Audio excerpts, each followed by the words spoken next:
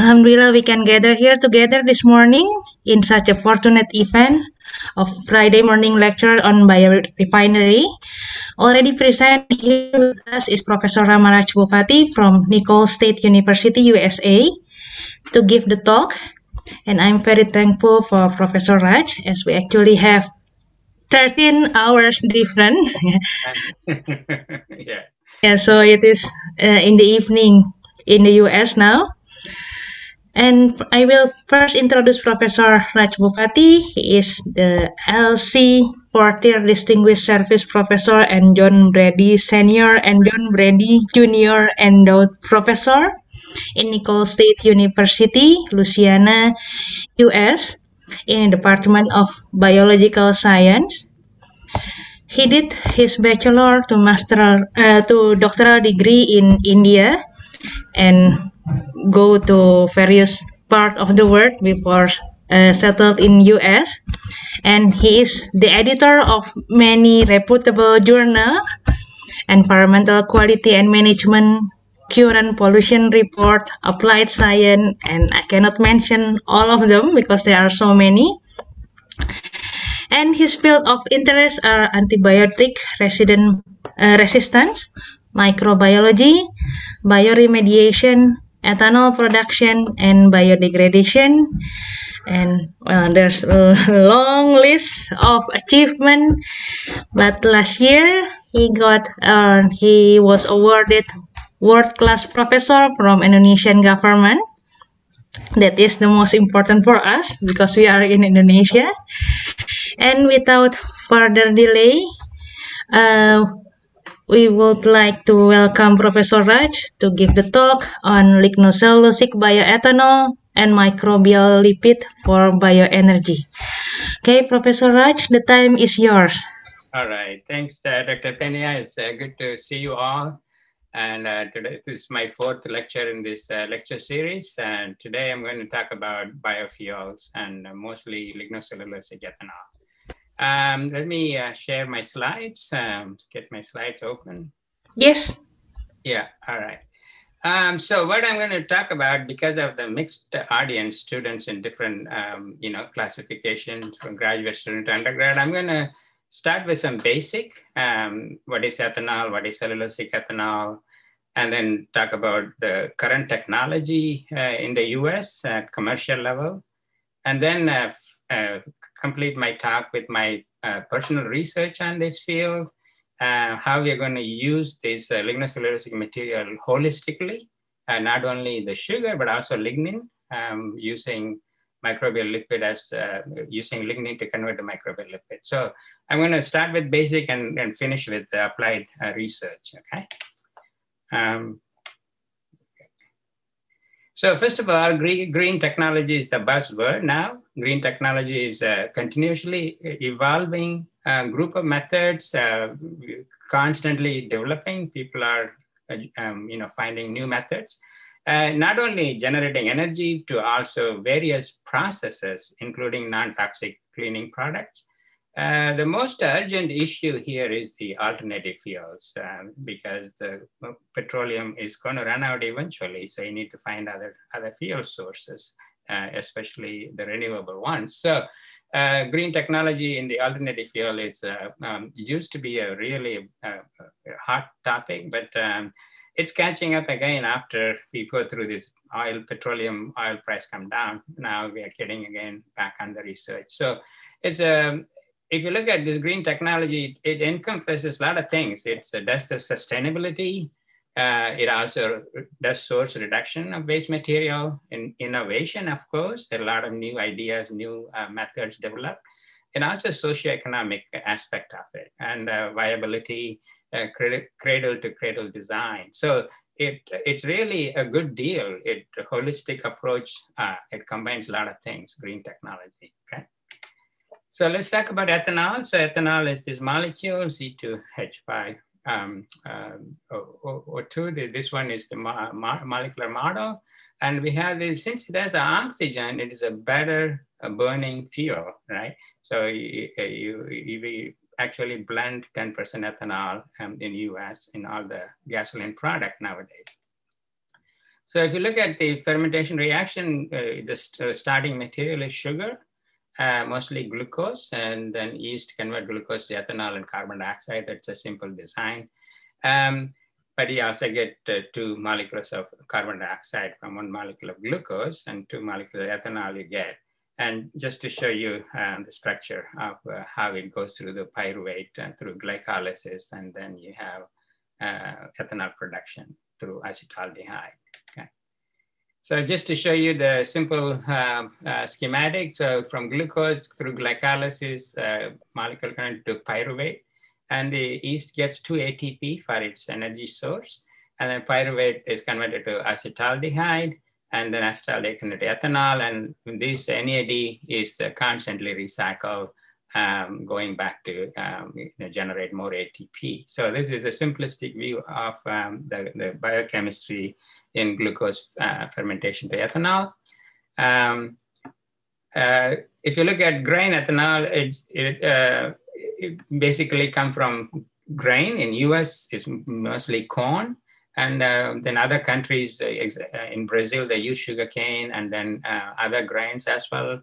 And potatoes is another source. You get anywhere, any material that has starch, you could use it for this purpose. Okay.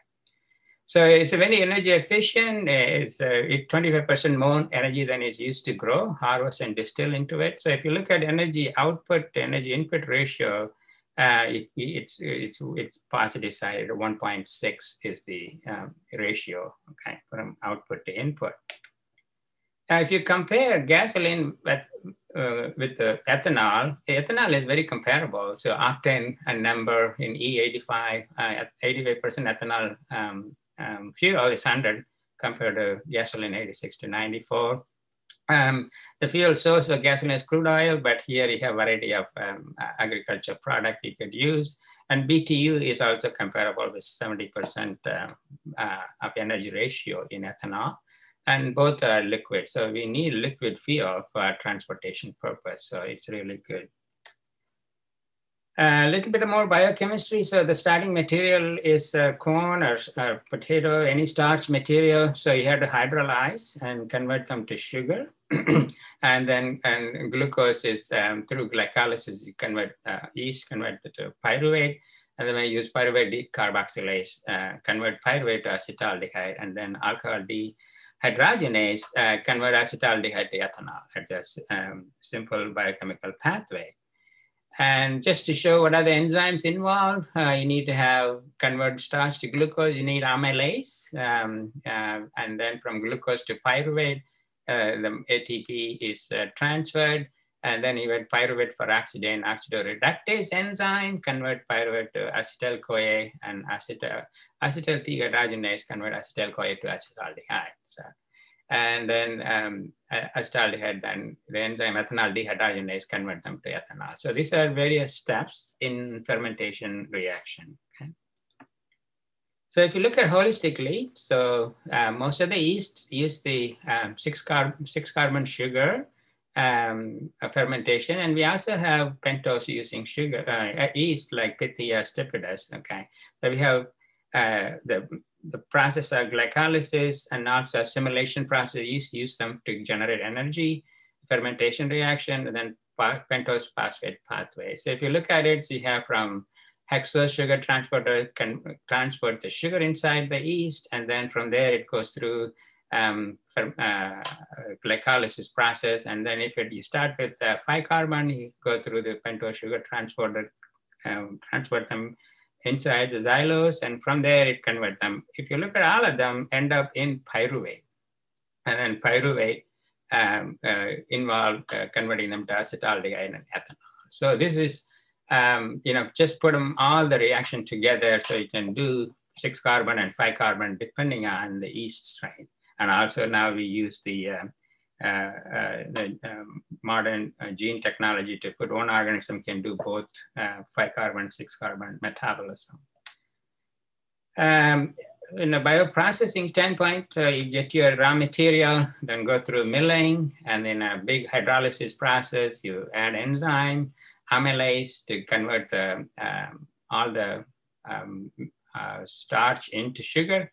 and then you put a big fermentation tank and use yeast to ferment, and then you do product separation, and then you use a co-product and use dry distillers grind for various purposes, like feed for animals and all that. So this is just a bioprocessing steps involved in converting grain corn ethanol in US. So just more steps to show you making grain ethanol in dry milling. So you need to grind it up, make a liquefaction step to mix with water and heat them, and make a mash out of that to starch. And then you have a saccharification step to add amylase to convert them to sugar. And then you add yeast to start your fermentation. And then yeast can do this job, produce ethanol and CO2. And then you do the processing at the other end where you distillate, separate ethanol, and then dehydrate and denature, make sure it is unfit for human consumption. And then you do co-products to use that, like distillers grind for livestock feed, and CO2 can be compressed and used in many different ways. So this is different steps involved in grain ethanol. This is a very mature technology. In the US, we have more than 200 commercial plants. If you look at all these plant located, most of them are in Midwestern state. This is where the corn production is. And we produce 7 to 8 billion gallons of ethanol every year from this corn ethanol alone. So this technology is mature and it's really doing well, okay? But cellulosic ethanol is a different animal itself. So there's a lot of steps involved because of pre-treatment. Of course, it starts with the plant material. It's made from, plants are made of cellulose. Cellulose provides structure to the plant. So you need to get the cellulose out of this lignin cellulose complex. And we can use any plant biomass, agriculture residue, sawdust, paper pulp, and some crops that is called energy crop, like switchgrass and all that. So you can use any biomass for this cellulosic ethanol production. The concept is simple. So you get the residue, you need to do pre-treatment steps to delignify, remove the lignin and release the cellulose and hemicellulose. And then you do enzymatic hydrolysis, get your sugar from cellulose to get glucose, from hemicellulose to get xylosic sugar. And then the step, once you get your sugar, the steps are the same, fermentation and processing, and you get ethanol. So that's a simple concept of lignocellulosic. So the steps here are this pre-treatment step and enzymatic hydrolysis step that is more involved and it costs more. And it's one of those limiting steps in this process. So when you get all this feedstock, you can either do biochemical conversion, which is what I just showed you, and also you can do thermochemical conversion. So thermochemical conversion is involved pyrolysis, gasification, like Fischer-Tropsch. And then you get variety of product through refining. Not only ethanol, you can get butanol, olefin, gasoline, diesel. And then you can use the lignin as a cogen for generating electricity. So not only biochemical, you can also use thermochemical conversion from various feedstock. So it's the ethanol is good mainly because it contains oxygen. Adding oxygen to fuel is, give you complete fuel combustion. And so as a result, we have 10% of gas, ethanol is added as a blend in the US currently. Brazil has all the way to E85, 85% ethanol there. The advantage of adding ethanol with the oxygenated fuel is you reduce your carbon monoxide emission and particulate matter emission like 50%, and volatile organic compound emission reduced by 7%. So it's like a air pollution control. So it's another advantage of using ethanol as your biofuel. So if you look at the projection from US, from cellulosic material, how much ethanol can be made, just from agriculture waste alone, they're projecting to make 50 billion gallons of ethanol. But potentially you can make 80 billion gallons from all the residues that they make from various crops in the US. If you use energy crop like switchgrass and other energy crop in marginal land, you cultivate those energy crop and use it for cellulosic ethanol, you can make 165 billion gallon ethanol per year. Okay, and that's more than enough for the country's need. And so this is what they're trying to go through in this route.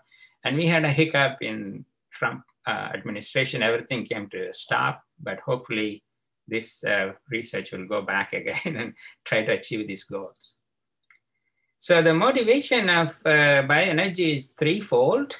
You can use the damaged part of the stock and also the residue that is coming from agriculture operation for the energy production. And as I said, it's less air pollution from vehicles because of the oxygenated fuel, and also less burning of crop after farmers harvest the crop. They burn the crop for the next year plowing, next year agriculture operation. So as a result, every year the fields are burned and you get pollution, air pollution. So you have motivation to reduce air pollution, and also you have energy security as well. So this just to show you an example, in India, every year we have the smog from burning rice crop, and also in China, they have smog in Beijing. So it's just to show you pictures of air pollution from agriculture burning operation. This is the recurring theme. Every year we have this problem and nobody's addressing it. So the process involved is not only just to make ethanol, then you have to do distribution and end use. So it's like a lot of people are involved in this steps, not only scientists, but engineers and economists and business people involved. So if you're going to make more lignocellulosic ethanol, if you're going to use land to produce more fuel crop, then initially you're going to generate more greenhouse gas because you're going to plow the land, put the biomass in there, plant in there. You're going to have some PM emission going to go up initially, but eventually it's going to, be neutralized because the land is going to be continuously used. So if you're preparing the land initially you're going to have some pollution problem. So if you look at the biomass itself, it's a new crude. Sugar is the crude, biomass also is a crude. So it basically, petroleum was one time is a biomass, right? All the petroleum products are started with biomass one time. So same ingredient that made oil is what we are using now. So we're going to speed up the process, the waste materials to create renewable energy. So you could start with a lot of different crops, waste material, biochemical conversion to get your sugar, go through fermentation, catalysis, and then you can produce a lot of things, not only energy, but also other sugar platform. You can put other chemicals, fine chemicals you can make. Okay. So sugar is a new crude according to American Petroleum Institute. So the energy demand is keep going up worldwide. And if you look at it, the two most countries that use energy high is China and US, and then we have Europe and India are in the top 4 countries. The demand going to keep going up every year. So we need to find new energy for the masses. So the projection of the energy is, if you compare 2011 to 2040, the petroleum energy source going to go down, coming from 37% to 31%. And then you're going to have the biomass going to go up, according to the International Energy Research Institute. So you're going to just to show you, you're going to have new non-conventional sources is the major source in the future, okay? Because you're going to deplete your petroleum reserve eventually. You're going to run out of it. So the imbalance is supply and demand of fuel. So you need to kind of balance this out. Why? Because people are moving to big cities. And so this is how it was in the last century, in 1900. Now, cities look like this. So increase in urbanization, change in lifestyle. So your energy demand is going to be high. So you need to have liquid fuel for your transportation currently. That's hopefully that will change because of electric car. So a solution for all this is currently it's biofuel, okay? Probably 50 years from now, it could be different. So biofuel is the energy demand right now. The computer is acting up. Let's get this here. So let's look at how you can, what are the different biofuel you can make. You can make a liquid biofuel, you can make gaseous biofuels, not only ethanol, you can make biobutanol, biodiesel, biomethane, biohydrogen in the gaseous form, syngas, and methane and hydrogen we call biohythane. So these are various possibilities. So currently we're going to talk about ethanol, but people also look into other energy production. So one more slide about advantage of bioethanol is threefold, as I said. It's better for the environment, better use of product from agriculture and food security. And you have all this carbon neutral, better biodegradation, less air pollution, greenhouse gas emission, reduced dependence on oil. So you have energy security and diversification of agriculture. So you have taken care of the rural economy. So people in the rural side. So my computer is acting up today. Rural areas can also be taken care of by participating in this field. And you can have this energy, a lot of different products, and you can also make fine chemicals. Once you get the sugar, you can, through bioprocessing, you can make a lot of product, whatever in demand. Sorry about that. I think I'm gonna go with this here. So you already know what is this classification of the fuel. The first gen is corn ethanol mainly, and then we have second gen, which is lignocellulosic. Third gen biofuel is algal biofuels, and then fourth one is biohydrogen. Okay. If you look at this various crop that we call it second generation substrate, and you can grow them in on barren, uncultivable land. So the land that are not usually used for agriculture, you can use them, this biomass crop, because they don't need better conditions, okay? You need less amount of water to grow. It's not gonna interfere with the food chain, so there is no food versus fuel debate here. There are a lot of lignocellulosic biomass can be cultivated in this way. So you have more resources available. So if you look at the biomass, the problem is this getting the lignin removed and get the these two sugar containing complex out, cellulose and hemicellulose, okay? So if you look at the biomass itself, the major component of it is lignin, hemicellulose, and cellulose, and depending on the crop and the biomass, it varies. So yeah, up to 50% in some crop and cellulose. So these are the three major ones. So we can use the sugar, and then we could use lignin for other purposes. So in my case, I'm going to use lignin to make microbial lipids, okay? So how this is all started in a big way, it started because during Bush administration, second Bush, we had this oil price went up almost $110 a barrel. So the President Bush promoted cellulosic ethanol concept, and then President Obama took it forward and gave a lot of incentive. A lot of companies put commercial plant, and then politics changed, and now everything is not doing well. So hopefully it will do well in the future. So I want to just give some basic facts about this. So we do not need energy, but we need services that energy provides. Those services are heat, light, mobility, and mobility, you need this liquid fuel currently, right? So energy has fundamentally different qualities, so all BTUs are not created equal. Our society will literally stop if there is no liquid fuel currently. So there is a demand for liquid fuel. So liquid fuels not energy required for mobility for at least few decades at least. Electric cars are picking up, but at least for a few more decades, we need liquid fuel. So just to show you, the whole society will come to stop if you don't have a liquid fuel available.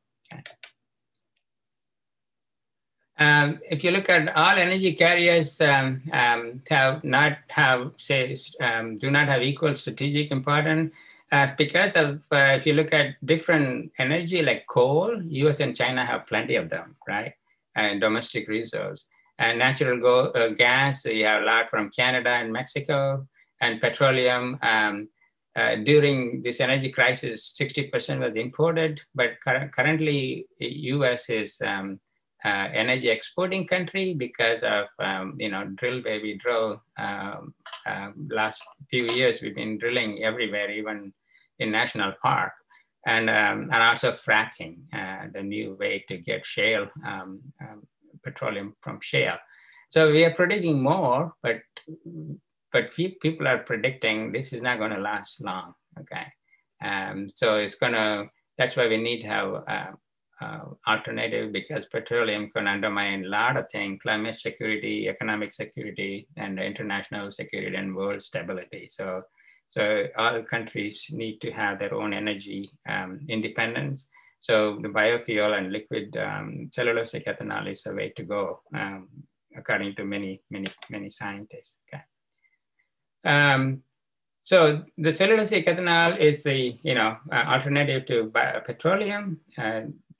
For these reasons, as I said, national security, greenhouse gas reduction, and economic advantage. And also the presentation of emphasize in this particular talk, I'm going to talk about cellulosic ethanol from various biomasses. So again, go through one more time the schematic. This is the schematic for ethanol from corn. You get corn kernels and go through the hydrolysis and get sugar and fermentation process, and you do distillation, drying, and get ethanol out. And then you get co-product that goes to mainly animal feed in US. And this is sugar cane, like in Brazil.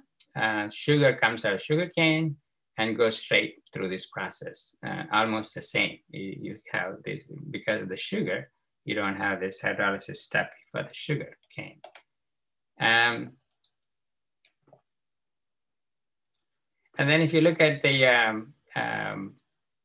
cellulosic ethanol, you have a lot of steps involved: pre-treatment, hydrolysis, and then once you get the sugar, the process is the same. There is no difference. Okay, and then you can also include the thermochemical conversion. So you get after pre-treatment, you get the solids and use this thermochemical conversion to get heat power and fuel and chemicals. Okay. If you look at all commodity, there are the price of this energy is based on raw material, how much it's going to cost, the feedstock, and the processing, right? So when you started in gasoline, initially the cost was getting the raw material, and then the processing costs keep going down in the future. So the same thing we are predicting for lignocellulosic ethanol production. How much is going to cost the raw material, and what is the processing cost? The processing cost is going to go down because of technology, because of research. Okay. So we have this margin to play with, depending. This cellulosic ethanol is tied to the gasoline price. So the gasoline price fluctuates if you look at last 20 years. So we have this big fluctuation. So we can, so we need to have a stable price. That's why these companies that are set up to make this are failing currently, because petrol is cheap. Currently, it's really cheap here. So you had to have the price for the raw material and then the processing cost. If you look at the initial petroleum energy started, there was the cost for the oil was less, but processing was high. And then all this refining research reduced the cost of processing. And then because then the dwindling energy supply, so now your raw material is going to cost more, and your processing costs less. So this is the same scenario we are looking at in cellulosic. Initially, processing going to cost. Once the technology mature, your processing cost going to go down for the same way it played for petroleum industry. So just to show that, that's what happened in Brazil. In Brazil, when it started, this whole ethanol production there, energy independent country, so the ethanol cost went down because of the processing cost went down, because of research and technology to make this possible. So we are advocating the same principle for the lignocellulosic ethanol production as well. So here is today's cost. If you look at it, the processing is more because of enzyme costs, pre-treatment steps, all that going to cost more. Biomass price is less. But in the future, we are predicting, because of the technology and science, this cost is going to go down. And the biomass is going to be, the cost going to go up, production of the biomass going to go up. Okay, so a very similar principle is what is expected in the future. So when the cellulosic ethanol was at peak here, like 10 years ago, we had these commercial companies set up shop in the US. They were producing commercially from corn stover, and they use different pre-treatment. One of the successful one was Afex pre-treatment. I'm going to talk about it in a minute. But currently, all of them are bankrupt because of political change and oil price.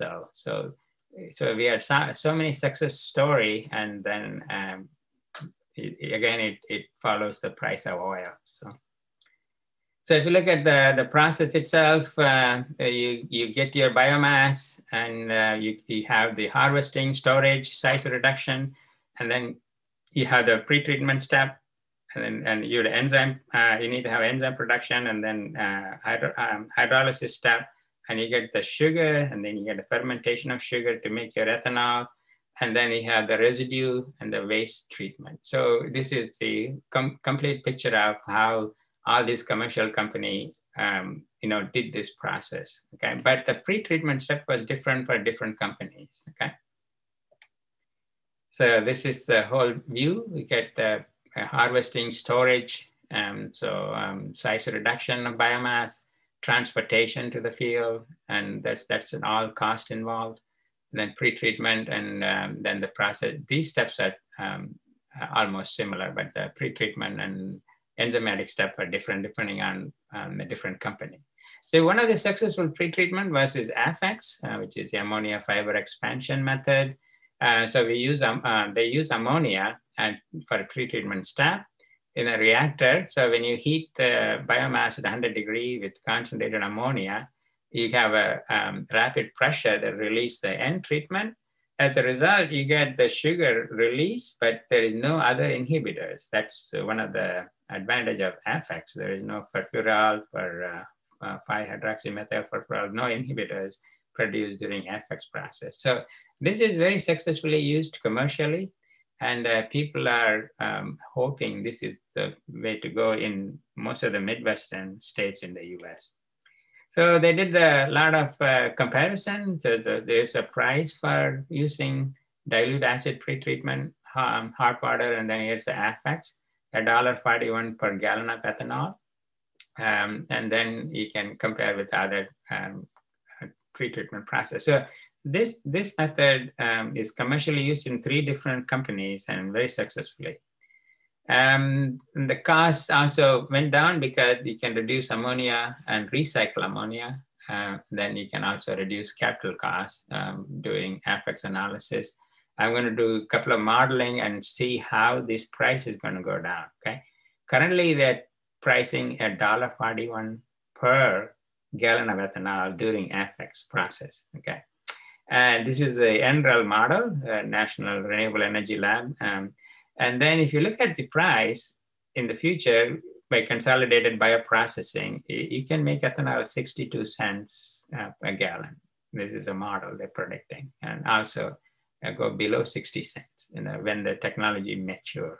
Okay, so they're hoping this model will compete with the oil petroleum price, and this is going to take off in the new administration coming up. If you look at what is happening because of the inexpensive ethanol, you have other problems we have, environmental improvement possible, rural economy is in US, all the rural people are really dying out, though there's nothing to live for. So they're hoping this technology will revive the economy in the rural area. And also you have more food for the animal because of the distillers and the grind that comes out through the process, you get animal feed possible. So these are additional incentive to develop this technology, and people are pushing for this in the US currently. So the Michigan State University come up with this plan. If this technology has to be taken up nationwide and also internationally, you need to have this set up in small rural areas, like a cooperative, so you can reduce the transportation costs. So to get the biomass to this plant, so you set up this regional biomass processing center, and then get your pre-treatment going, and then you can make a lot of product. You get your high value users, and you can get the waste, whatever waste you can do cogen for power plant, and then you have a biorefinery to make your ethanol. So this is available in the Michigan State University website, and this model is what they are predicting is the future for this industry. Then there are certain myths out there. I just want to clear some of those. So myth number one is ethanol has negative net energy. In reality, gasoline's net energy is worse than ethanol. If you compare this metric, is not relevant. Okay. Another myth is ethanol will drive up food prices, because the debate of food versus fuel is a little complicated. There's no easy soundbite for this. But cellulosic ethanol will not compete with food, because we are looking at the biomass and waste from agriculture operation, and it reduces the greenhouse gas and air pollution. Another myth is ethanol is bad for the environment. What we are comparing to what you're saying ethanol is bad. If you look at corn ethanol, it's actually superior to gasoline for most metrics. Cellulosic ethanol will be better, because again, we are using waste product mostly. Ethanol will always cost more than gasoline. Currently, it is true, but ethanol from corn, we are making, in the commercial sector, they're making $1.20 a gallon. From cellulosic, as the model indicate, you can make 60 cents a gallon. So these are what they are hoping could happen to this industry, and it's going to pick up again. Okay. So another part was getting this lignin out of the biomass to get the sugar. So mostly people are working on pre-treatment of chemicals like acid, alkaline, ionic liquids, and but we can also use biological processes using fungi to remove the lignin. So you can combine these two methods, use a little bit of acid treatment, also combined with fungal enzyme to remove the lignin. So if you look at it, there's a lot of fungal enzyme, lactases and peroxidases could be used. And so just to show why the lignin is there in the first place, to protect the plant. And now we can use this fungal enzyme to use this in this technology.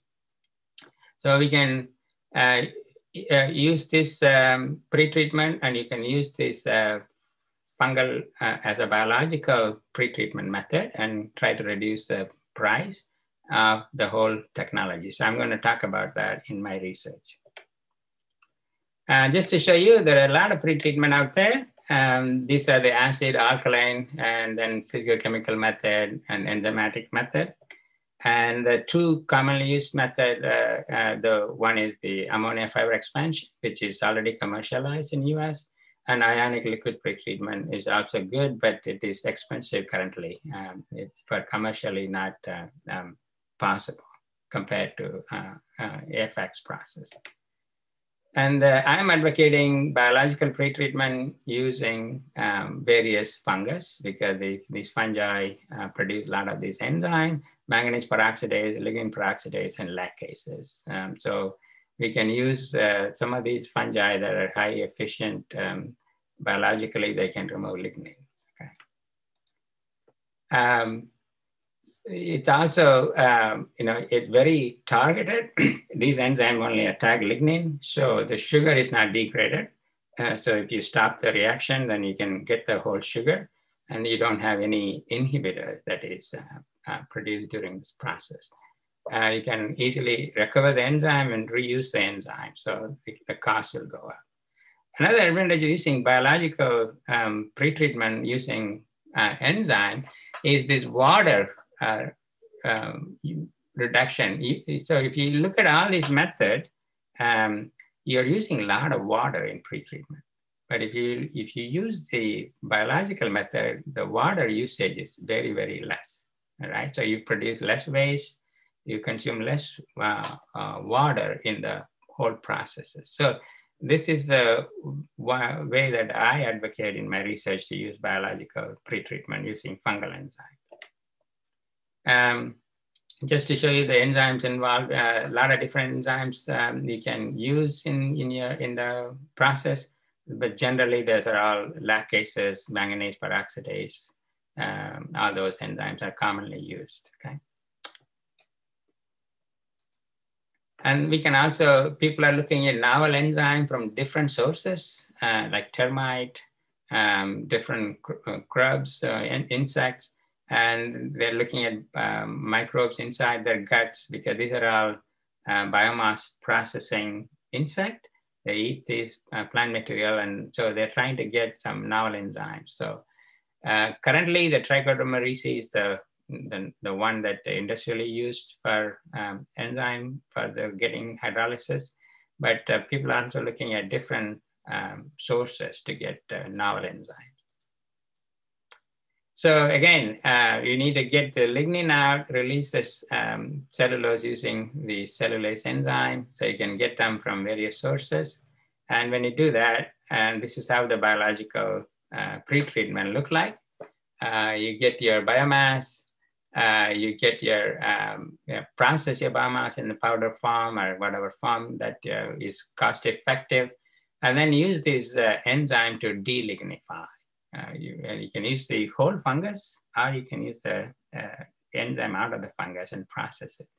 And then that will get your sugar out, and then you have this bioethanol production from various sugar, and you get your ethanol from lignocellulosic. So my research is to combine one of those chemical method and the biological method to make it more efficient. So that's what I'm going to talk about from my personal research. So just to show you, if you use these enzymes, you can see the picture, raw biomass and pre-treated biomass. You can see what this enzyme can do to get the lignin out and make the structure after it is pre-treated with these enzymes. Less water use, it's a better method. Enzyme can be recycled. It's also cost effective, okay? So with this broad overview on how this corn ethanol, cellulosic ethanol, and some commercial plant already in the US, they started and then now bankrupt, and hopefully they'll go back because of the bioprocessing cost is coming down through research, okay? So I was involved 7-8 years ago in this field. My research was funded by Department of Energy. So I'm going to share some of my research with you in this field, okay? So as I said, my research was to reduce the cost. So you want to combine the biological method with the chemical method for pretreatment, so you can reduce the cost and make it more economically viable, this process. Okay. So I don't have to go through this. We already talked about why we use the fuel, liquid fuel, because it's mainly for transportation purpose. And then this liquid fuel from the energy source, it's also carbon neutral. Once this process matures, once you get new land into cultivable land, then you can see most of them will be carbon will be recycled and become carbon neutral and release less CO2 and less greenhouse gases. Okay. So this is currently we account for now 1% of world energy demand from biofuel. I'm hoping this number is going to go up when new government takes up in US. So we need to make more lignocellulosic ethanol more economically viable and feasible. Okay. So this was an old figure. When I started the research, the DOE wanted to have this 60 billion gallon ethanol production, and they wanted to get this $2.33. At that time, the oil price was high, but now, it's now they want to have $1.20. So that's a new figure. So I was involved in the sugarcane as a raw material because Lousiana is a sugarcane producing state. One of the major crops is sugarcane. And so we have a lot of this, after sugarcane harvest, we have this leaf litter on the ground. Currently they burn it. So we can collect this leaf and use it for lignocellulosic ethanol production. And we can also use energy cane. So there are some sugarcane that are classified as energy cane because it has more cellulose and hemicellulose. And this can be grown year round, and it can be also grown in non-arable land because they're disease tolerant, and there are a lot of advantage of using this energy cane. So just to show you, there are different types of sugarcane. This is commercial sugarcane. This is energy cane 1, energy cane 2. You can see the difference in cellulose, hemicellulose, and sugar content in this crop. Okay. So there are varieties, different varieties we used. I'm going to talk about the one variety that for my research because of time. Okay. So we collected this type 7, which is energy cane 2 from the USDA research station for our research. We brought it to the lab and dried it and processed it to do your pretreatment step. Again, just to show you, we need to remove the lignin, get the cellulose and hemicellulose out. You can use chemical or biological pretreatment. So once you get cellulose, it's 100% glucose, right? So once you get the hydrolytic steps, the cellulose can be broken down to get your sugar. And then when you remove hemicellulose, you have this pentose and hexose that makes hemicellulose. You commonly call xylose. We get all the sugar released that could be used in your fermentation process. And then we have this lignin, right? Lignin could be in the other process they use in cogen, but I'm proposing to use this lignin using specific bacteria to make microbial lipids, which could be used as biodiesel. So my research is using everything from the biomass, sugar, both pentose and hexose sugar, and also the lignin for microbial lipid production. This is just a cartoon to show how the steps work, get your pretreatment, get your enzymatic digestion, fermentation, distillation. So what type of enzyme to use to get your sugar released, okay? So our objective was to try this particular type 2 energy cane when I compare various pretreatment combined with biological treatment, optimize the condition, and then how best we can use the biological and one of these pretreatment method in our research. So we started in small scale, and we used the acid pretreatment and using sulfuric acid, weak sulfuric acid, and then we processed it, and then we get the lignin out of the pretreatment steps, and then we use enzymatic step to get the glucose out for fermentation. And then we use various fungus. We use the whole fungus, white rot fungus, brown rot fungus, and then we use this solid state fungal treatment. And this method was advocated by Dr. Rani Suhadi when she visited here as a Fulbright scholar. So this is from her research. So we started using this method, whole fungal inoculation, and look at softening of the lignin.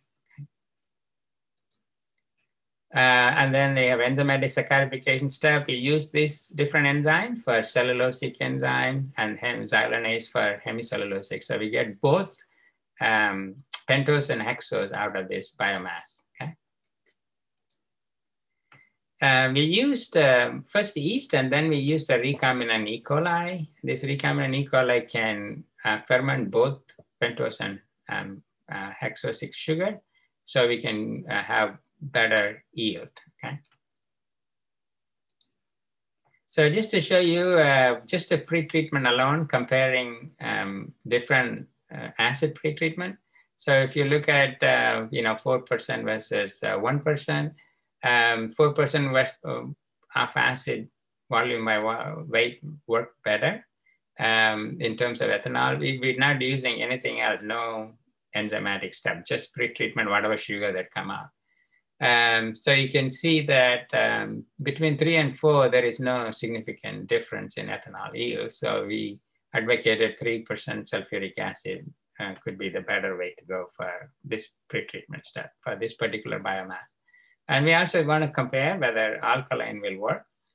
So alkaline pretreatment, we increase the pH from 8 to all the way to 13. And you can look at 13 work better, but then there's no difference between 12 and 13 statistically, so we'll stick with pH 12. Okay. This is biological. So you can use individually the white rot and brown rot fungi in a solid state fermentation, or you can combine these two together. So when you put these two fungi together, your ethanol yield was better. So we advocated putting these fungi together to soften up the lignin. Okay. So just to show, without doing anything, how much sugar is released in this process, you can see glucose and xylose yield, various pretreatment, and you can see the 3%, 4% acid, there's not much different. And then the fungal pretreatment, when you combine these two fungi, you have better sugar yield in our lab experiment. Okay, and then we went with the step of how we can combine these two biological and acid pretreatment. So the idea here is when you collect biomass in a large scale, you have to store the biomass anyway, right? So during the storage process, you can use these two fungi to spray it on the biomass. And then after a couple of days, then you do the pretreatment step. So in this way, you can use less acid.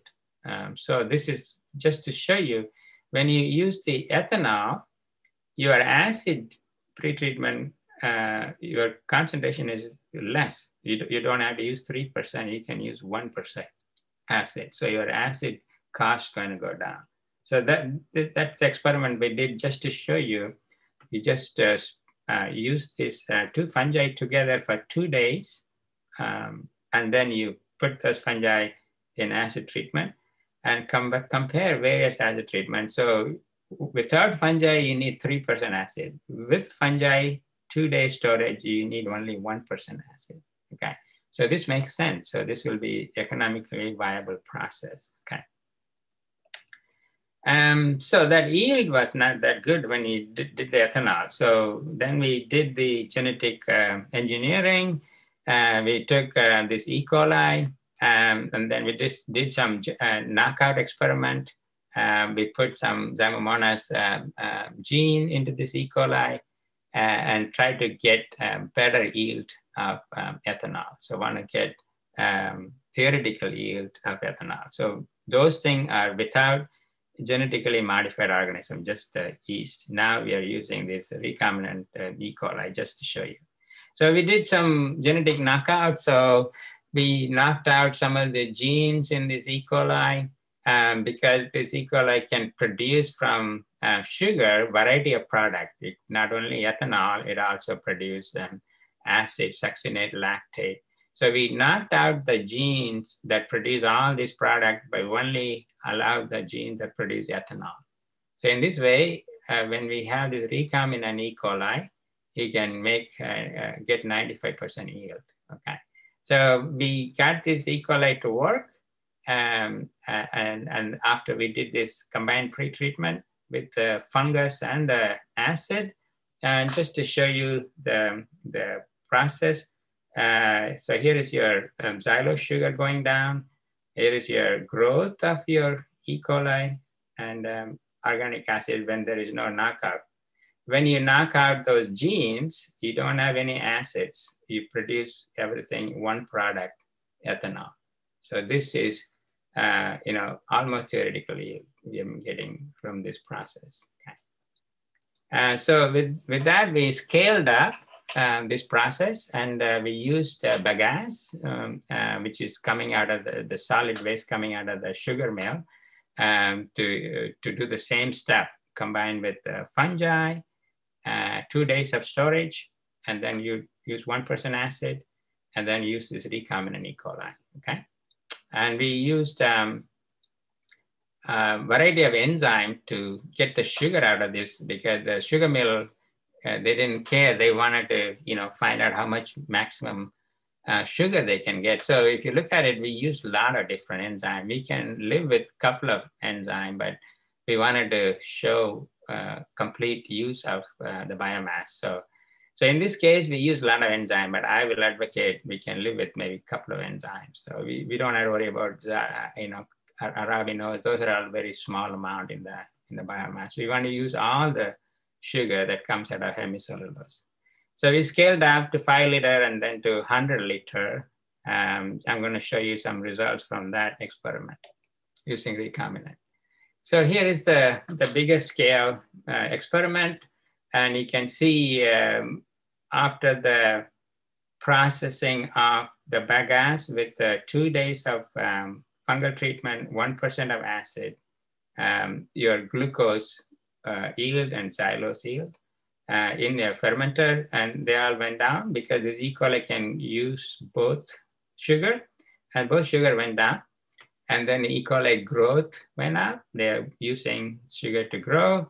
And then the total sugar, when I combine these two sugar, the total sugar go down, and then your ethanol yield coming up. Okay. So in this 100 liter experiment, we did not get theoretical yield yet. We still have to play with this process a little bit. We got some hiccups. So if you look at it, we didn't get 0.49 mole. We only got half of it. So we need to improve this process further. So this particular experiment, we combine 2 pre-treatment. So the logic behind is when the companies harvest this biomass, they have to store it anyway. So during the storage, they can use these 2 fungi, and then they can use less pre-treatment. So that will save some money. So that's the concept behind this research. Okay. So we used the pentose and hexosic sugar. Now we have lignin, right?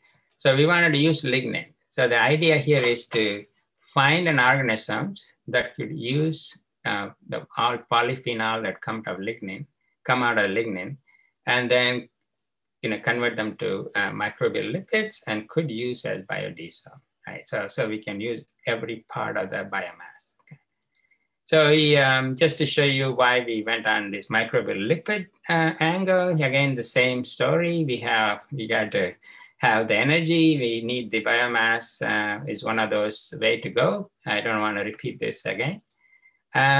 this is again how much energy can be produced from biomass, and this is a US goal in 2022, and they're not going to achieve it. But currently we're producing 10 billion because of the government change. The Trump administration completely shut down this. So we are not making this. So hopefully this yield will go up in the future in the US. So you can, the process is to go through fermentation and make biofuel, and then in the other way how they make diesel is transesterification from plant material, right? So we want to make microbial lipids as a way to go make biodiesel. So just to show you, the government change screwed up the whole process of bioenergy in the US. So the last 4 years, the energy policies changed, and drill baby drill, regulations are relaxed for petroleum industry, and completely shut down lignocellulosic activity in the US. Many commercial ventures went bankrupt. So these are the companies that I pointed out before. Most of them went bankrupt. This one is still operational. DuPont in Iowa is still operational. The Fulcrum is still functioning. The other companies went bankrupt. So because of government change in policy. So again, the biodiesel concept is simple. So you get your biomass and you do your pre-treatment, and then you go through this transesterification process, and you get your biodiesel, and then you get glycerin as your byproduct. And so the steps involve, transesterification steps involve your methanol, and your glycerol is one of the product, and you get a variety of different lipids that come out, okay, as a biodiesel. See, the organism we chose was this oleaginous microbe, Rhodococcus rhodocrus. Rhodococcus opacus is also one of the good ones. So we chose Rhodococcus rhodocrus, which is because it's also bioremediating microbes. It is very versatile. So these organisms can convert the sugar into a phenolic compound into lipid inclusion bodies, and you can easily separate this. So it doesn't involve any big distillation to get them out. So you just open the cell, you get the lipids out. The easy bioprocessing of getting biodiesel. So we started out small and did a pilot plant study on this in Mississippi State University with the chemical engineering department there. I'm going to show you how we started with using the Rhodococcus with first glucose, and then we used the lignin polyphenolic compound, okay? Again, the concept of using is this way, if you go through this microbial lipid concept, this is highly efficient compared to growing plants and getting the biodiesel. You can, grow microorganisms really easily in a big tank, and you make more out of this compared to growing plants. So, okay, sorry about that. And my computer is acting up today. I'm trying to get this again started.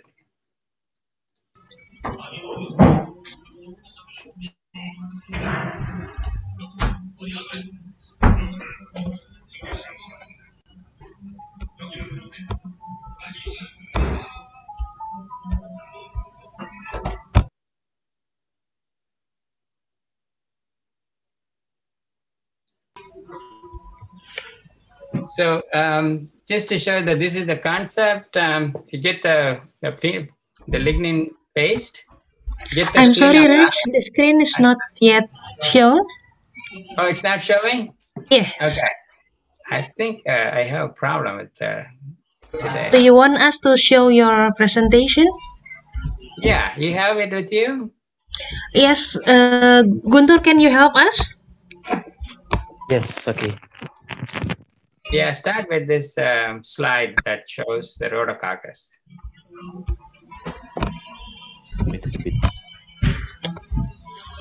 Wait, I have it.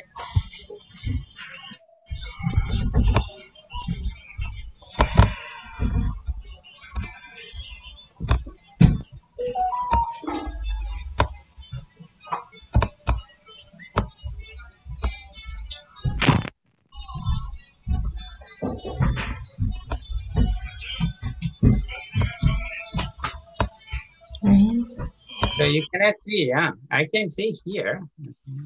Sure.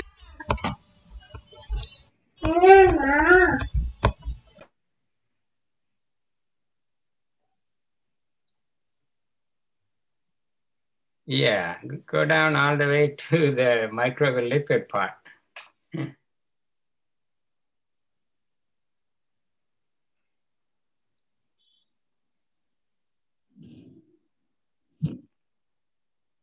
In the slide 110 or something, Guntur.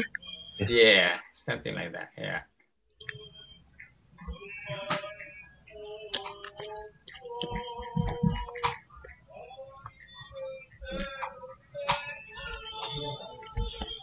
And while waiting, you can also ask the question in Indonesian. Yeah, we will translate it to English for Professor Raj. Yeah, that's good. Sorry about this technical glitch. It's okay. It happens all the time. It worked last 3 classes. It worked. I don't know what happened today. Okay, yeah, this is good. So this slide I was just mentioning about comparing growing plants and then getting your ethanol. Using the microbial route is 9 times more efficient. Okay, just to show you, if when you want to grow plants and you're going to have this inputs and all that, but you don't have that in using microbes. Okay, next one. So the concept is simple. You get the lignin when you do your biomass, and the lignin is mostly phenol. And this organism can use phenol as carbon source to grow. And then and when you grow this, and they're gonna, with high amount of carbon when you have high carbon, it's going to convert them into this microbial lipid. And then the lipids can be easily removed and you get biodiesel. Okay, next slide. So we started out just to show the concept with the glucose. So we didn't use the lignin, okay? So this produced the pigment, and just to show how much biodiesel it can make, just using sugar as a raw material, okay? Next one. So we did the analysis using, lipid extraction blower and dryer method, and the freeze-dried pellet to look for biomass, how much biomass is produced. Okay, next one. Next slide. If you look at it here, you can see the lipid production and the glucose consumption using different concentration of glucose, 10 gram per liter, 20 gram per liter, 40 gram per liter. So the more sugar we had, the more lipid production we had in our system. So just to show this concept work, we have the lipids produced from sugar. So now we want to substitute the sugar with the phenol from lignin. Okay, next slide. And just to show these organisms, once we grow them on sugar, we got this the oil droplets, and we can process them. This microlipid can easily broken down and can be released. So this is our organisms in Protococcus rhodocrus. Okay, next one. Next slide. Can you forward next slide? Okay. So what is in these lipids? So we did the analysis, and these are all triglycerides. And just show this chromatography here. Okay, next one. So we had C16, C18, C20. So linoleic acid and palmitic acid, which is a very good fatty acid methyl ester profile. And this is what mostly in your biodiesel. Next one.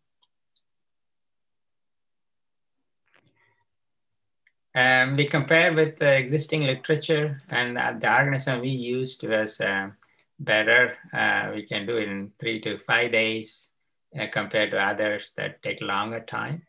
Even though our yield was a little less, but our time of getting the lipid out is shorter. Okay, next one.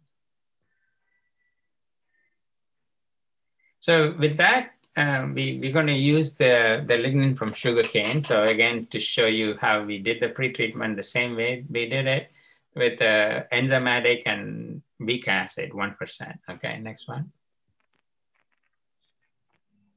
So when you did that, you're getting a lot of fraction. So you get the cellulose, you get the hemicellulose. I showed you using that recombinant E. coli to completely use these two sugars. Now I'm going to show you this lignin, this 21 to 32% lignin that could be converted to phenols. And then the phenol is going to be used by the rhodococcus to make your biodiesel. Okay, next step, next one. So we just use the xylose just to first we want to see whether this organism can grow in the sugar that is produced from this lignocellulosic. And then we tried phenol. So we used the glucose and xylose. And for some reason, when we use xylose alone, it wouldn't grow. But when you combine xylose and glucose together, we saw growth and we saw a consumption of this sugar. Okay, all right. And then they produce lipids when we use this glucose and xylose, and the lipids were produced in this rhodococcus. Okay, next one. Again, what was the lipid we got when we used the lignocellulosic sugar? We got palmitic and we got oleic acid, which are the good FAME profile in this bacteria. Okay, next one. And just to show you, scaled up a little bit, just to show the organism also grew on these inhibitors. That when you do the acid treatment, you get some inhibitors. These inhibitors had no effect on this bacteria. They grow on this inhibitors as well as carbon source. Okay, next one. Just to show the growth on different chemical that come out of this lignocellulosic material. We have acetic acid, furfural, acetic acid, furfural, and we saw the biomass yield. We saw lipid yield. So this is kind of growing on all the carbon that we used in this process. Okay, next one. Again, it produced the FAME profile. We got palmitic and oleic acid. Okay, and depending on what source you used. Okay, glucose or other thing. All right, next one. And now we're going to concentrate on this phenolic part. Okay, next one. So phenol, is common compound, natural compound. All the lignins are made up of phenol. Okay, just to show you where the phenols are. Okay, next one. So we did the solid phase extraction to show what method we used to separate the diesel. Okay, next one. And just to show you the phenol result, comparing with phenol and glucose and phenol, it grew on phenol, and when we add a little bit of glucose, it grew better with glucose, but it also grew with phenol. Okay, next one. And again, lipid production profile. You can see the amount of lipid produced. You can see glucose. Phenol alone had some problem, but when you combine with a little bit of sugar, you got the growth better. Okay, the lipid better. Okay, next one. As we got the same FAME profile, depending on what starting material. So there is not a big difference in whether it is glucose or phenol or glucose phenol combination. We produced same FAME. There was no change in fatty acid methyl ester. Okay, next one. And then this is, I don't know, we want to have just spend time in this one. We did some proteomics to see which genes are turned on and which genes are upregulated and downregulated. It's more basic research, so we can later on manipulate this organism to increase our yield. We're going to go through some biochemical process. Okay, next step, next slide. So if you look at this organism, the lipid metabolism goes through this beta oxidation pathway. So 2 carbon at a time is chopped and converted to acetyl-CoA, and acetyl-CoA can go in, both biosynthetic route and also degradation route. So this is our central thing. The organism uses these beta oxidation pathways. Okay, next slide. just to show you where these processes are. So we have this use of this biosynthetic route where this biodiesel is synthesized. Your starting material is your acetyl-CoA, all right? Acetyl-CoA is, and then the couple of genes are turned on depending on what is accumulating in the flask. I'm going to show you which gene turned on depending on whether it's phenol or glucose. Okay, next slide. Just to show you, when you have glucose, these are the enzymes that is produced, and the enzymes roll. Okay, so we have biotin carboxylase was high in the bacteria. Citrate synthase was high, malic protein, and adenylate kinase. And what these enzyme does, what are the role? There are various roles. Yeah, fatty acid synthesis, central metabolism, and energy balance reaction. Okay, next one.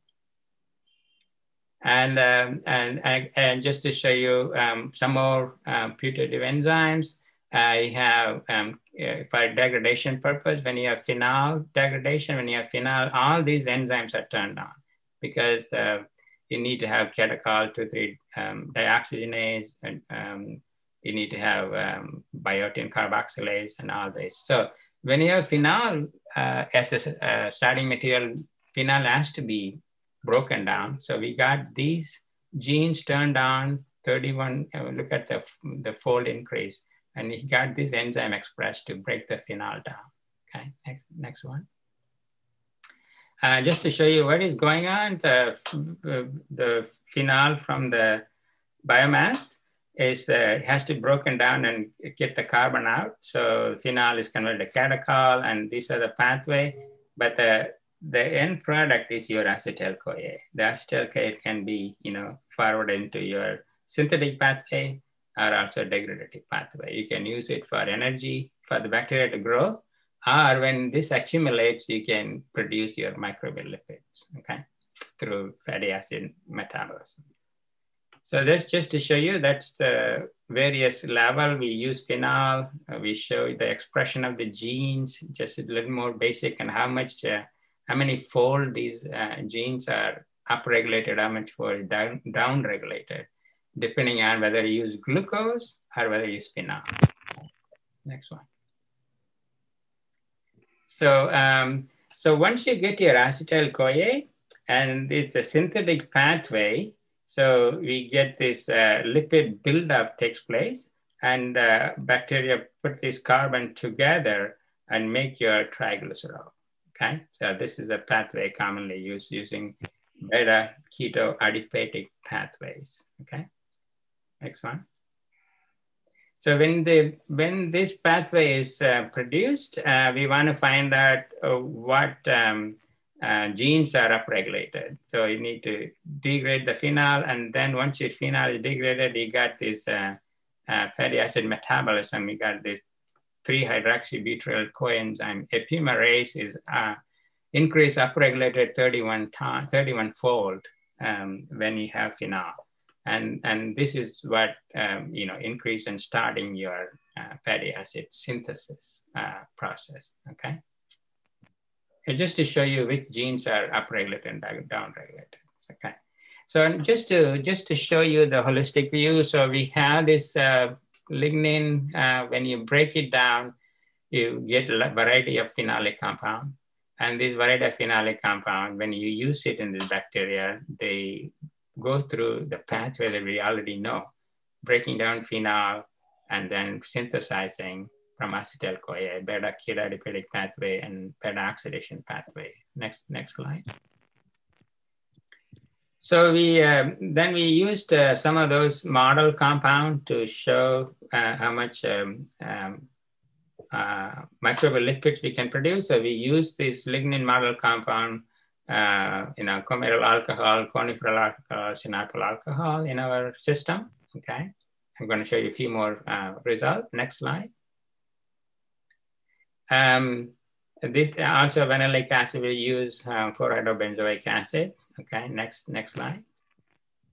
And just the result. So if you compare glucose with all this phenolic compound, you can see the growth depending on what phenolic compound the organism is using. Almost all of those phenolic compounds are used by this organism to make your biomass and also produce your lipid. So we were really surprised. Whatever we throw at this bacteria, it was able to use some, easily switch their genes on and off depending on what starting material they're using. Okay, next one. Just to show you some more result, just to show you, we have the vanillic acid and alcohol and different phenolic compounds. You see the growth and you see the percent lipid production. Okay, next one. And then we have more phenolic model compound just to show the use of this compound.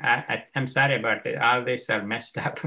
I don't have the legends are all over the place. And then you have the percent lipid production using these various phenolic compounds. Okay. Next one.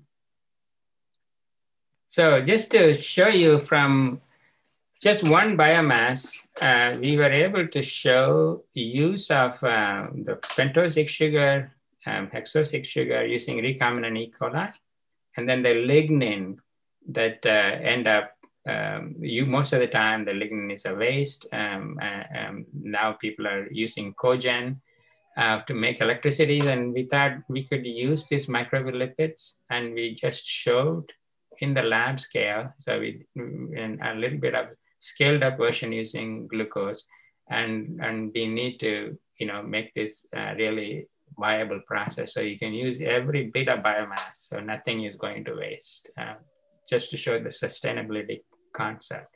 So lignin is also converted to this microbial lipid, which is, basically a FAME, fatty acid methyl ester, and that could be used as a biodiesel. Okay. And next slide. This is futuristic. Because of this petroleum price, the diesel and price is not good. So you could use this organism to use a variety of, carotenoids compound for, cosmetic industry. So that's also a possibility. Okay. Next slide.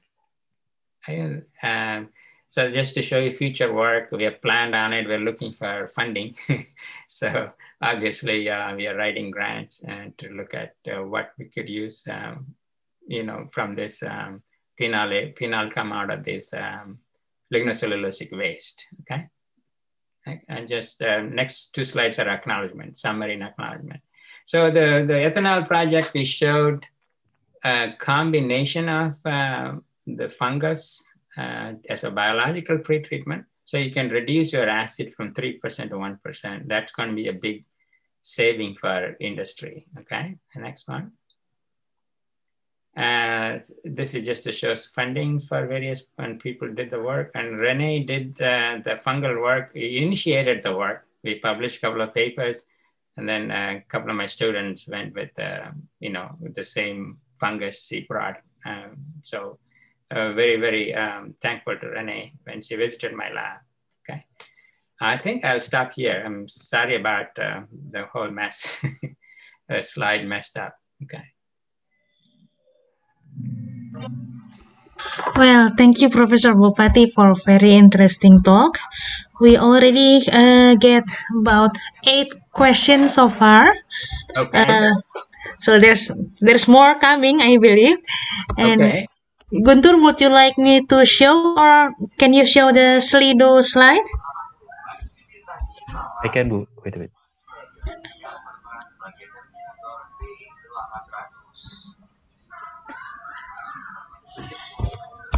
Okay, here is the question. The first coming from Pak Bursamin from Bengkulu, and he asking about how about maybe the biorefinery of palm oil shell. So the palm oil, yes, the palm oil industry will produce a shell and also fiber and also empty fruit bunch. But empty fruit bunch is mostly used so far, and he's talking about shell. I think if you know the biomass, mostly composition is almost similar. I now worked with palm oil shell, but if you have same lignin, cellulose, hemicellulose, we could use that. All you have to do is get the raw material out, the sugar out, and the lignin phenol out from lignin, and so it could be a good research project. You guys have to find out the best way to get your sugar and the phenol out, and so you could holistically use those sugar for whatever product you want to make, not only ethanol but also fine chemicals with the sugar, and then of course phenol could be used in a microbial lipid process the way I showed you. Yeah. Rhodococcus is the common one organism that you could use. Yeah. Okay, the next question is, I hope it answered the question, Mr. Busramin, or otherwise you can rewrite the question. Next is from Ibu Risa, and she's questioning about what are the reasons of the low yield of biofuel production, especially from biomass product, so maybe biomass waste. How to obtain high yield so it can compete with the conventional fuel? As I said, the process itself is most of them are the pre-treatment and enzymatic hydrolysis step, and the price is coming down. So now it is commercially viable. In this country, they have already operated several commercial plants. And the processing of this raw material the cost is the issue. So as I said at the beginning of my lecture, the processing cost is coming down because of the research. A lot of people are doing research to cut down the cost. So your question is low yield.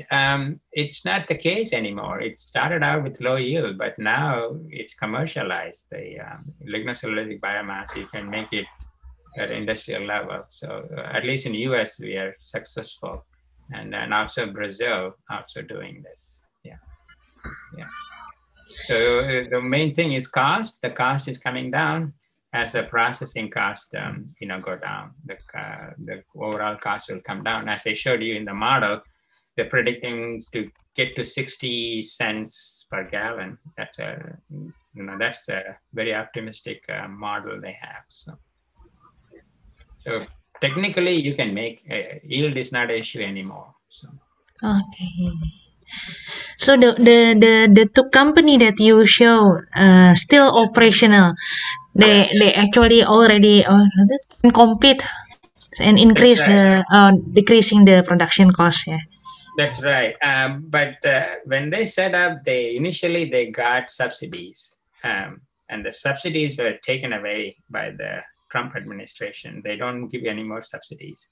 That's why some of the company collapsed. The couple of companies still operational because their production cost is low, because they kind of have their own in-house technology. They're not telling other people how they got production costs low. So as I said, the bioprocessing cost is coming down every year.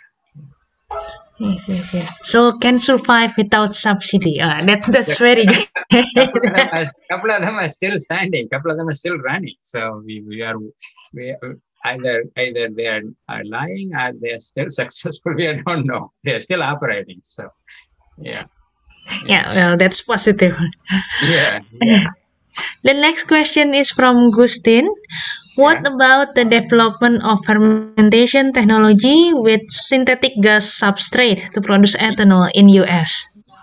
That's for some reason it's not a commercial operation. Everything is probably, I would say, pilot scale. I'm not sure why. I'm not involved in syngas research, but when I do some literature search, when I look at people what they're doing, I did not see any big commercial operation in syngas in US, and I really don't know why that is, because I'm not, that's not my area of research, but I don't see any big commercial operation in using syngas for ethanol production. Maybe maybe it's not commercially, viable process for ethanol. Maybe for some other, product, you could use that. So when they work out the cost of getting syngas to ethanol, it may not compete with the way the other people are doing it. So that's the best answer I can come up with, because I don't work on syngas.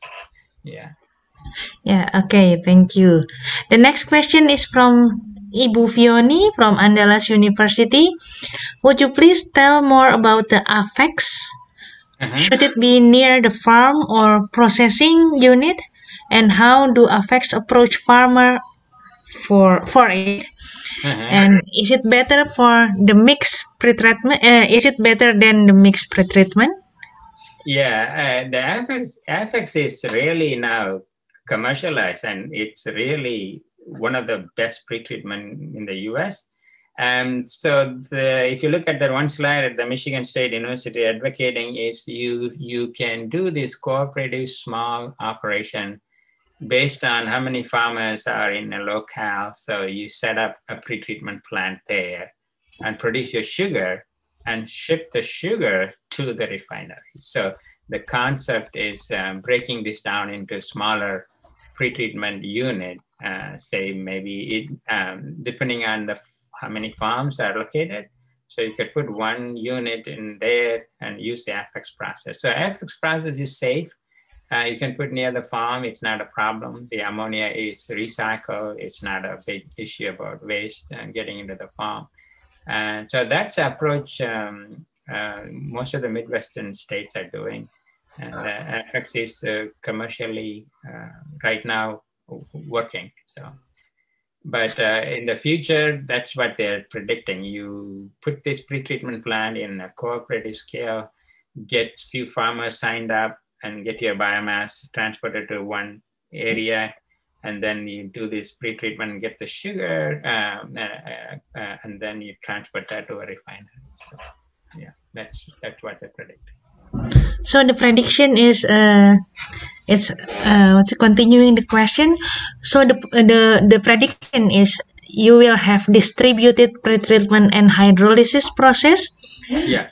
While you ship the hydrolysis or sugar-rich hydrolysis into more centralized for ethanol production or biorefinery plant. That's right, because the main it solves the main problem of transportation of biomass into the factory. So you don't want to spend more energy to transport into bigger factory. So you do that in local, and then you ship the processed biomass. Yeah, that's what they're advocating currently. Yeah. So kind of small scale pretreatment process. Yeah. True. That's why they call it cooperative farmers cooperative pretreatment operation. So farmers have to get together and put their money in, set up this. Yeah. So and then they sell this. But so once you pretreat your biomass, then your pretreated material is more expensive than the biomass itself. So, yeah. Yes. Although we'll be dealing here with a sugar problem. It is easily degraded or something. Yeah, we need to have concentrated sugar. Process Yeah. quickly. Yeah, you're right. You're right. Yeah. Yeah. Okay. We go to the next question from Maya about pretreatment using microbe. When we should choose already known bacteria or fungal strain compared to local organism in the substrate that will be treated. As I said before, a lot of people are trying to find new organisms for new novel enzymes. They're looking in different insect guts and different places. It depends.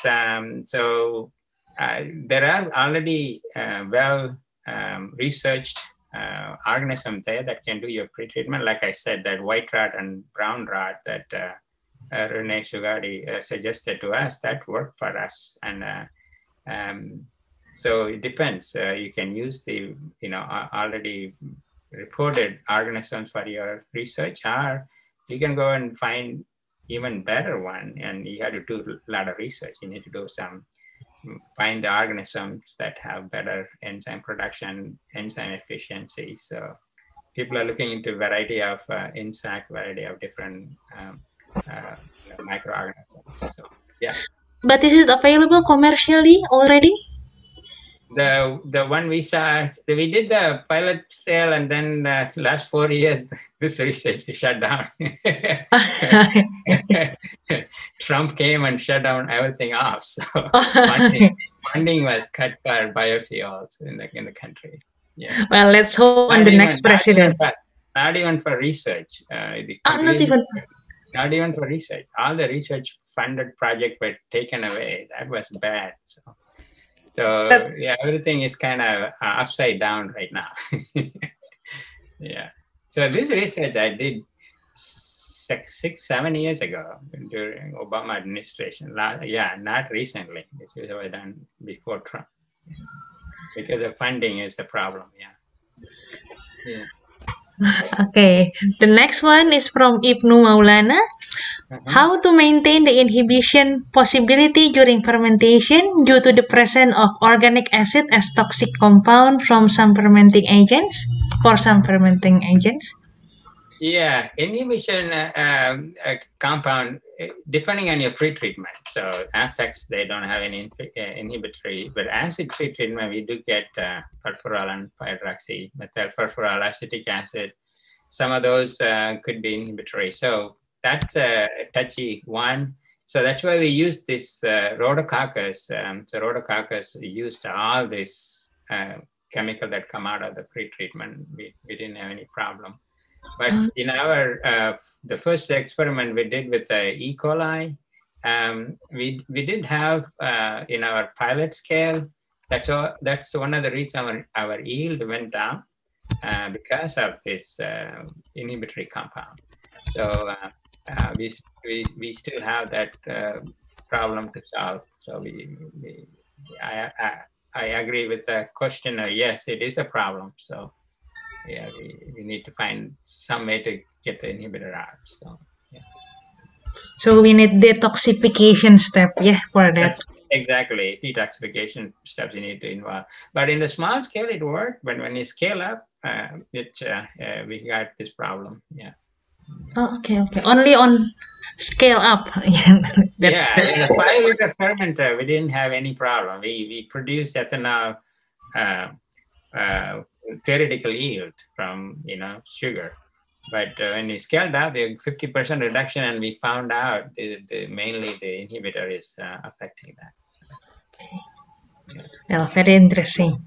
Yeah. The next from Ibu Awalina Satya. How can we use the enzyme derived from termites from hydrolyzing lignocellulosic material? Which one better compared to fungi? I think the last one has already been answered. Yeah, but the first one, how can we use the enzyme derived from termites? Yeah, people are working on that. So if you look at termite, it has the same microbiome. It has protozoa, it has bacteria. Most of the time, protozoa take out the lignin and get the cellulose, semicellulose released, and variety of bacteria then work on it. So the problem with termite is it's not one organism that's doing the job. It's like a lot of different organisms doing the job. So you need to do a lot of basic research. So you need to find out which organism is doing what step and what genes are involved. So it's a little more complicated. A lot of people are working on that. Termite is a good source for enzyme that can, work better than what we have currently. But it's all basic research. Nothing is, went so far to applied aspect so far. So because of this complexity of organism in termite. So there's a lot of organisms in there. So yeah. Okay, so maybe it's for Ibu Awalina, you can continue the result, doing research using termite. Good area to do the research, you're right, yeah. Okay, the next one from Pak Andi Tri Rahmadi, is there a specific rationale of using microbial production of fatty acid derivatives from lignocellulosic sugar instead of lipid existing from waste? So, yeah, we went with microbial lipid as an ideal way to go because this particular organism was using all the chemicals that come out of the lignocellulosic material.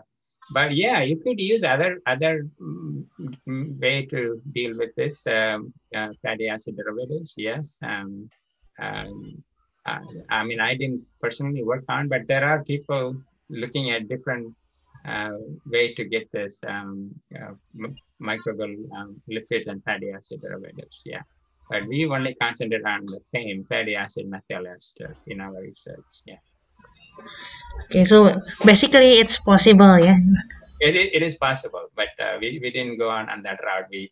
Because of the bacteria we had, could use everything and convert them to oil. Why not we use this as a lipid and biodiesel, get your esterification process and get your biodiesel. So that's our rationale for using our research. Yeah. Yes. And this is my question. I'm sorry, I'm very curious. Yeah. The name is Rhodococcus. It's supposed to be a coccus, isn't it? But It is not a coccus. It's a misnomer. okay. Yeah, it's a rod shape. It's a gram-negative organism. Yeah. So it's rod shape. Yeah. oh, okay. So it is not coccus. No. Yeah, it's a long rod shape organism. Yeah. Oh, okay. Let me continue a bit with the question. Was it in your research you show that you are using the Rhodococcus is consuming phenol, yeah? So it is the derivative of lignin. It's not the lignin itself. It is yeah. We used all the different phenolic compound comes out of lignin. Lignin is a polyphenol. You have a lot of different phenol comes out. Coumaryl alcohol, syringel alcohol, all those are all component of lignin. So we use that, but the material came from the lignin. All those phenol came from lignin. Yeah. That is, and Professor Chandak question is actually in the same line with that. Have you tried to use the real lignin from biomass to produce microbial lipids? Yeah, exactly. We started out with the separation of different phenol from lignin, and then we put the whole polyphenol, and it did work. Yeah, just the lignin, we didn't even process it. So after we treated whatever lignin came, we put it in the organisms, and it produced lipid, but the yield was less because of there's a lot of different components still in there. So, but when we separate the phenol from lignin, the yield was better. But when we put the whole lignin, yield was less. But it did produce microbial lipid, yes. So basically, you don't need any pretreatment in using that. You get the sugar out, and whatever lignin left, you can use this organism to make your microbial lipids. Yeah. Okay. And the next question from Aulia. Polyphenol from lignin is Polyphenol from lignin is hydrolyzed simultaneously by bacteria, or it needs to have a separate process to form the phenol to be able to be consumed by the microorganism. So yeah, during the pre-treatment process itself, because we use this biological pre-treatment, the lignin already is broken down a little bit. So we have the holistic lignin, and then we have the different component of lignin is liberated because of the fungi we used, okay?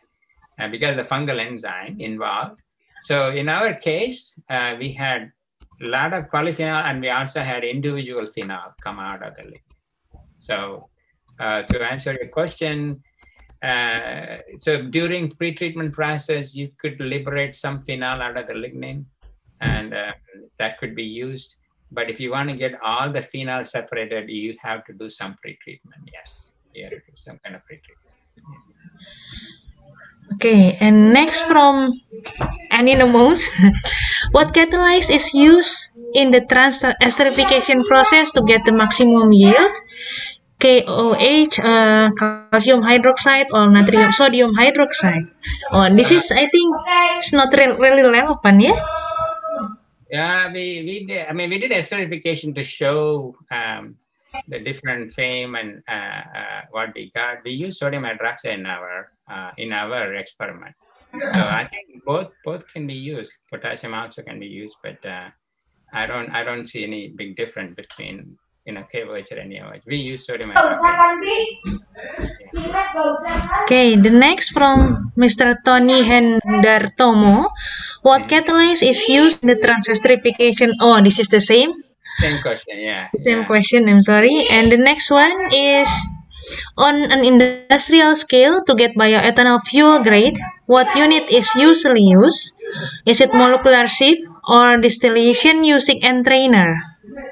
And if we are using the sieve, what is the lifespan of the?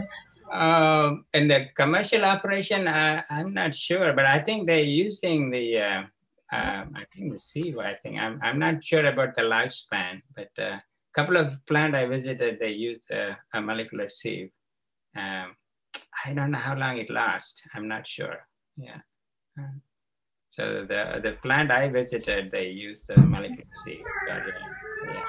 The fuel grade. Yeah. This is probably more to be the down processing, yeah. Yeah. And not really the bioprocess aspect of the. Not in my area. Not in my area. But I'm not sure how lifespan, how often they have to change the sieve. Yeah. The next one, oh, we still have plenty. Okay. Next one from Saskia about the pre-treatment process, pre-treatment of lignin to sugar. Is it more profitable to use the microbial process compared to the chemical? And which company, which one does the company usually prefer?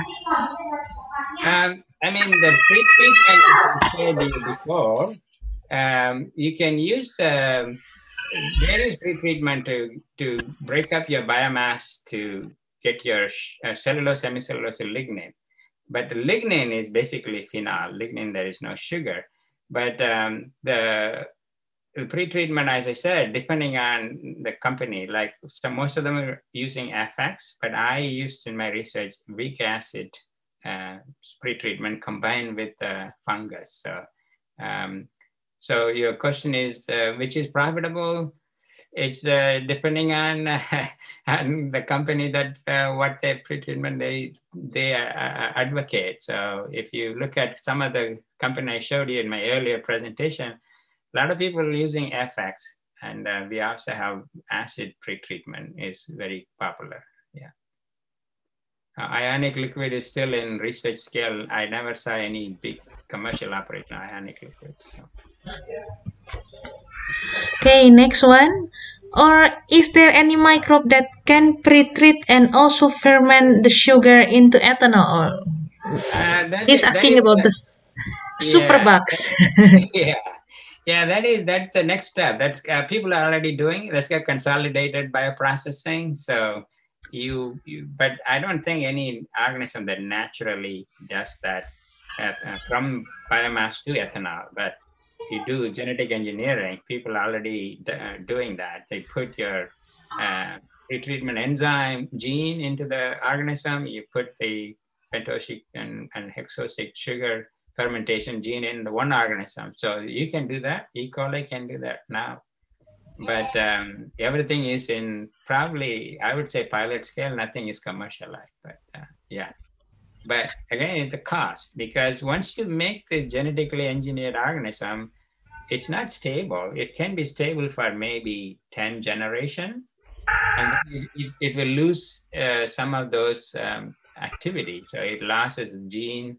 So you need to constantly reconstruct your genetically engineered organism for your process. That's going to add-on cost to the company. So there's a lot of, kinks to be worked out, but it is theoretically, technically, it is possible. Yes, one organism genetically manipulate, put all the genes in one organism. They can take your biomass, your end product is ethanol, butanol, whatever you want, your end product.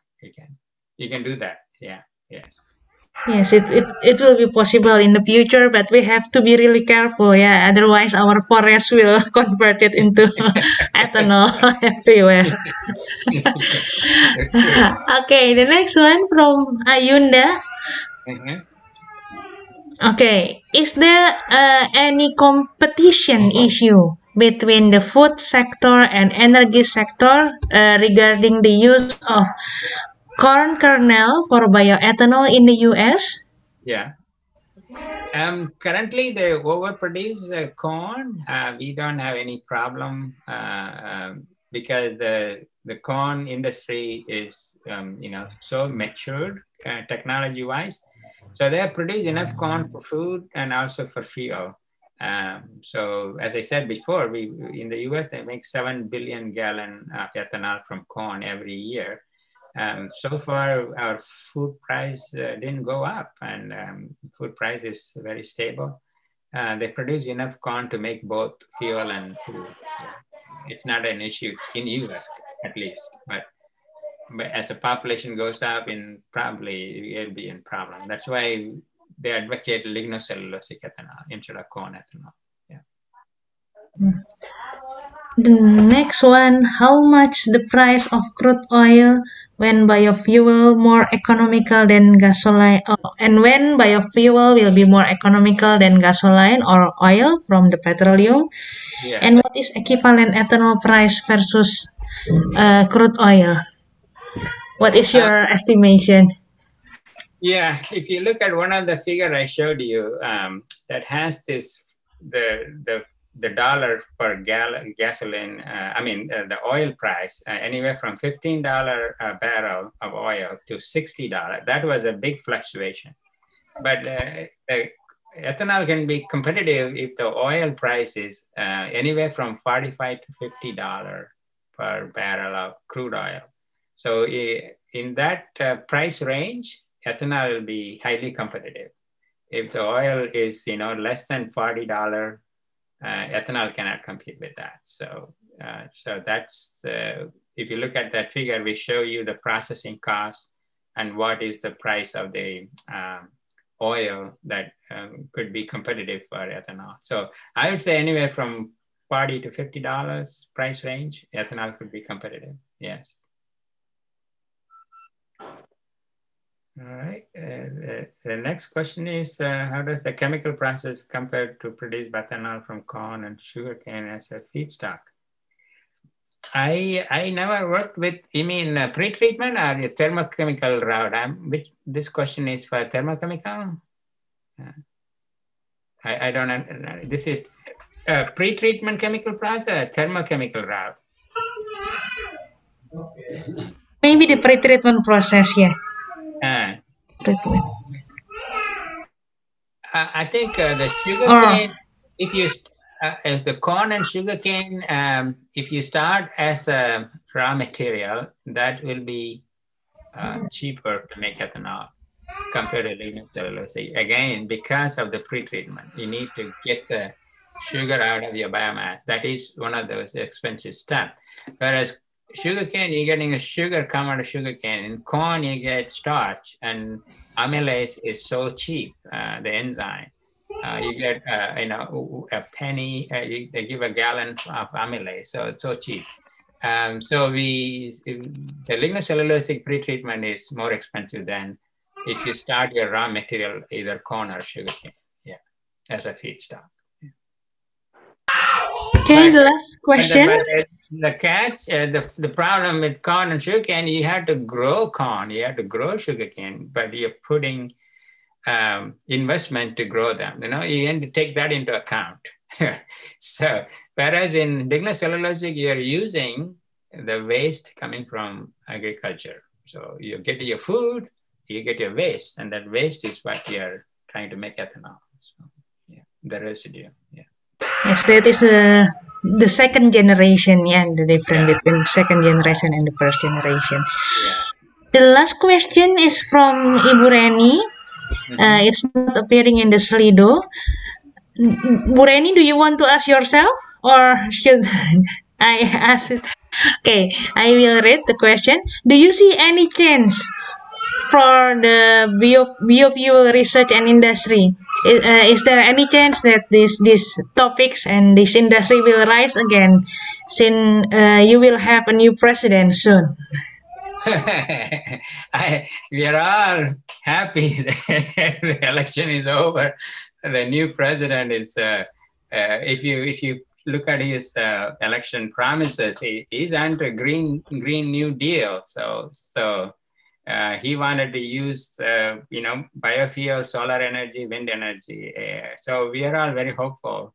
There'll be more funding and there'll be better energy production. So it will be more diversified energy portfolio compared to Trump. 100% oil. He doesn't want to do anything else. But now we are hopeful that the new government will, at least he promised, Biden when he ran for election, he's going to use all other resources, not petroleum. So he's going to cut the subsidy down to petroleum industry. So.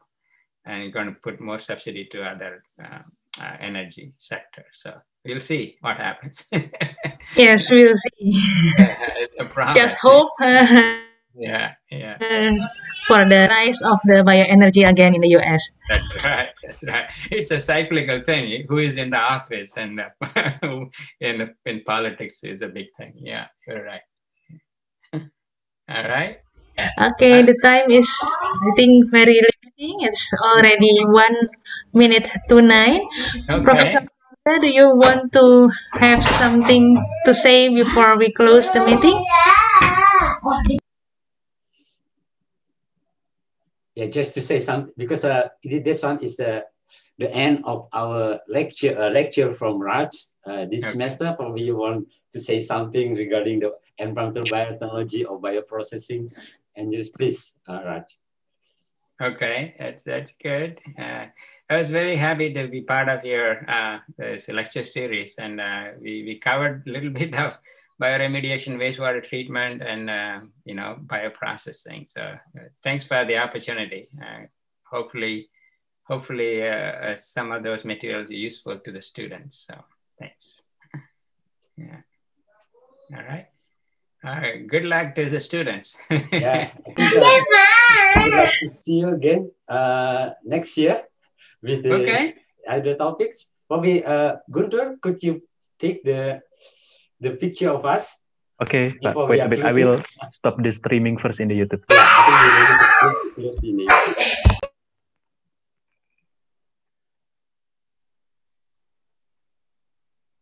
So the student, could you? Okay.